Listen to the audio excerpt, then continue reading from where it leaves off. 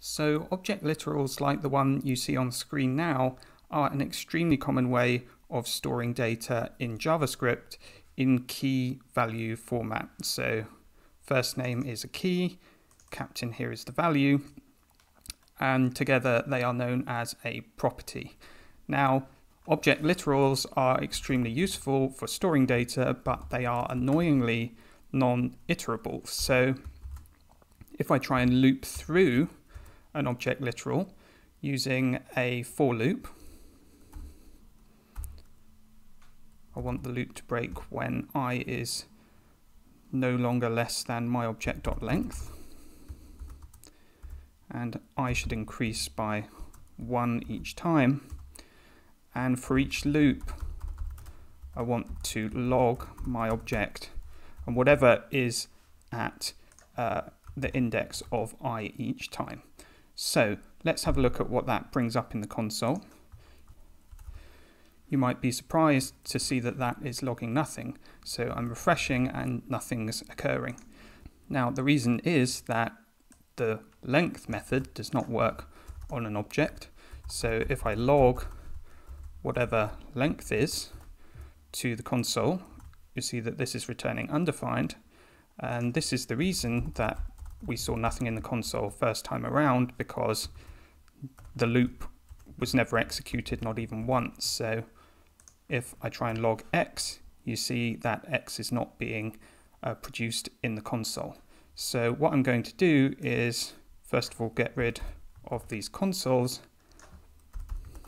and then hard code the length. So I'm going to say when I is less than 5, and we'll see what this produces.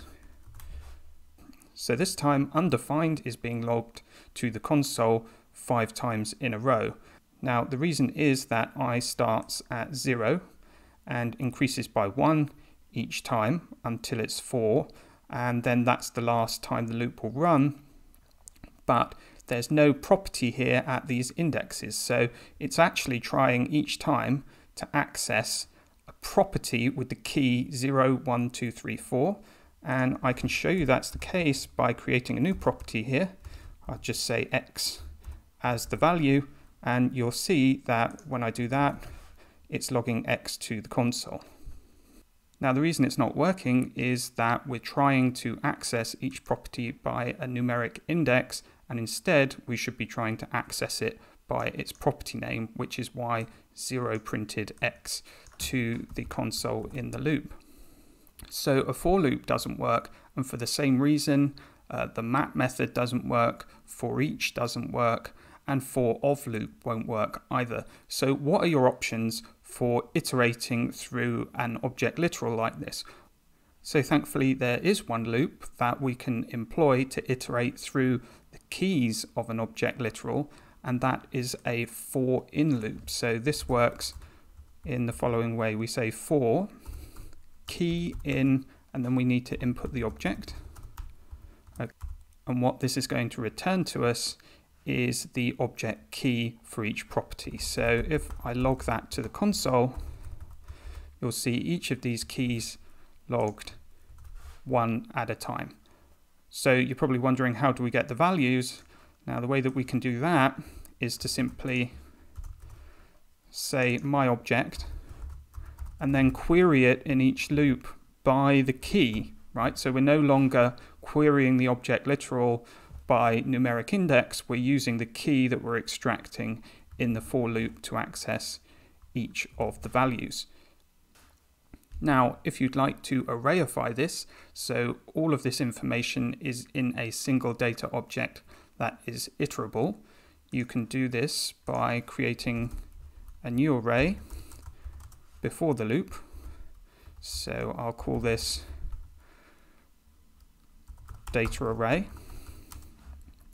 And then inside the loop, each time it iterates, we want to create a new variable, and we'll call it entry.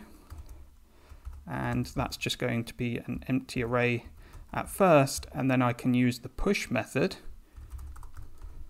to push, first of all, a key into the entry, and second, the value which is accessed by querying the object with the key like that. So to finish, we want to again use the push method. This time we're pushing the complete entry into the data array. So I can say data array dot push, and then I want the entry to be pushed into it. Now, if I console log data array after the loop, this will show us all of this information stored in an array of arrays. So each property is now an array within the parent array, and each of these arrays for the properties contains two elements. The first one is the property key, and the second one is the property value. So now you have the object available to you as an iterable array object. So you can run a for loop over this, you can run map over this, for each, etc. Now this is the first way that you might want to do it. The second way is using the inbuilt object constructor. So I'm going to comment this out and shift this down.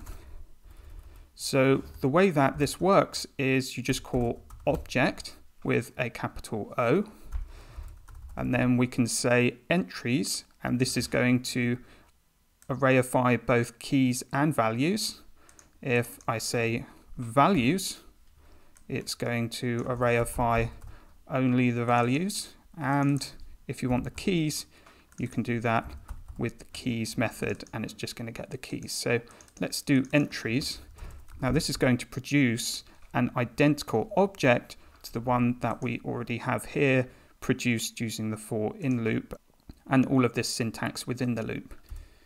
So this is another way to do that. So you pass in the object into the method, and then I'll save that